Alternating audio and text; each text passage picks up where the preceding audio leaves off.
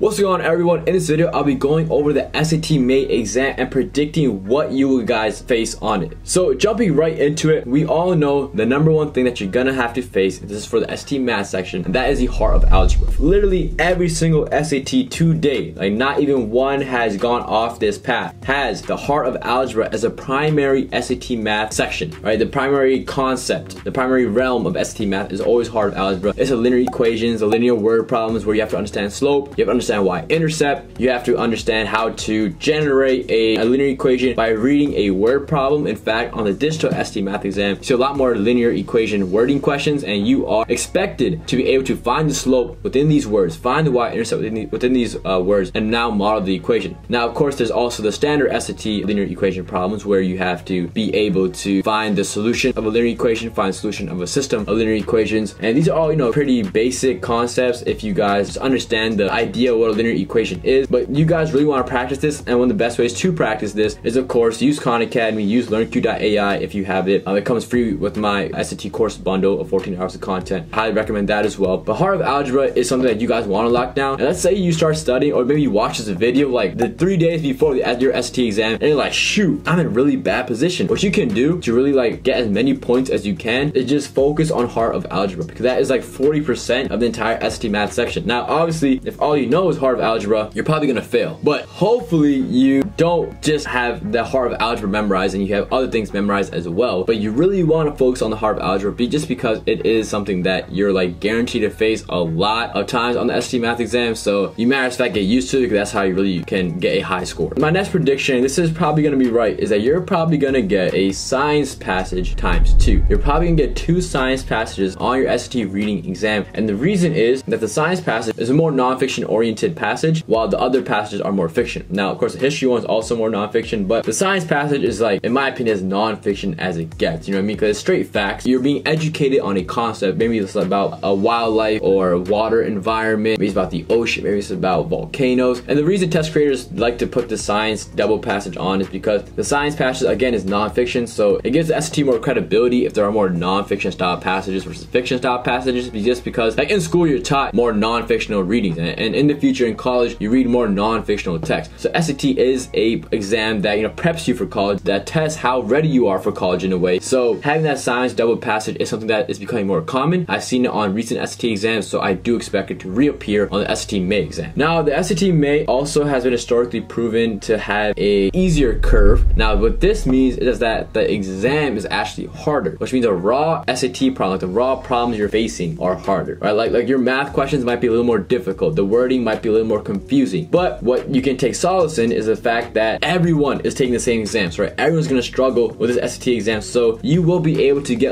3 questions wrong and only 10 points off, or only 20 points off, as opposed to sometimes you get 2 questions wrong, you get minus 3,000 points. You're like, whoa, what just happened? I only got 2 questions wrong. That's when the SAT exam itself is much easier and a lot of students do well. But on the SAT May exam, historically, it's been shown for the exam to be a little harder. So as a result, the curve is nicer and you're able to have more of a cushion, get more problems wrong. But if you're a perfect score and you're someone who is able to score very high on the SAT, in terms of raw score, you're getting a 19 out of 20 on the non-calc, and a 35 out of 36 on the calc, and a 44 out of 44 on the writing, and I think it's 52 questions, right? So a 50 out of 52 on the SAT reading comprehension section, then you're basically setting yourself up for a very high score. So that's why you really want to focus on your raw score as opposed to your post-curve score, because your raw score is really what's telling you how well you're doing on the SAT, how well you're doing on these exams, these different versions of the SAT, the harder versions, the easier versions, the middle versions. So if you really want to improve your raw SAT score and get a really high score, I do highly recommend using my SAT course bundle. It's literally 2 courses for the price of 1, and you get a free LearnQ.ai pass, which is a Khan Academy that's AI powered and it's on steroids. It's amazing. And now the next thing you guys really want to prep for, and that is a calculator statistic concept. Now, see, stats on the SAT has been something that hasn't been as prevalent as it should be. Personally, that's what I feel. When I took the SAT a couple years ago, it literally was not tested that much. Maybe 2 or 3 problems max. But now, as time goes on and people and the ST test creators, College Board is realizing that, hey, you know, statistics is a big part of math, right? Statistics is a big part about life, and a lot of students will end up taking stat class in college, and they will end up taking some sort of statistical class in college, so they have to prep for it, right? They should be tested on it because it is a part of the college readiness environment. So now calculated statistic concepts are being more tested. You're seeing more questions on mean, median, mode, standard deviation, variance. So you have to understand these formulas for them, and it's pretty easy, right? If you develop your own note sheet and just have the formulas for each of these statistical concepts down, and you just study them again and again and again, it becomes like super easy, and it's not much of a struggle. It's really just memorization, memorizing the formulas. That's all it is. It's nothing crazy. So I do recommend, you know, actually taking some time to know what standard deviation is, know what variance is, know what mean is, median, mode, how to calculate them given a word problem, given a set of numbers, given any sort of data set, how to use a calculator to your advantage by using 1 var stats and 2 var stats. If you guys don't know what that means, then you should quickly search that up, because that's a very important concept on the calculator and on a TI-84. If you are able to understand that, you can practically knock out any statistical SAT question. It's like the ultimate hack. So I highly recommend you guys study that and watch that, learn that calculator concept, and from here on out, if you are able to master the 4 things I've said in this video, then you should be on pace to score very, very high on the STMA exam, because usually my predictions are correct. Like my last video where I predicted what was on the exam, I was like 99% correct. So you guys hopefully will get correct predictions again, and you will be ready for the STMA exam. And if you guys need any help, be sure to check out my ST course bundles, link in the description below. Thank you all for watching.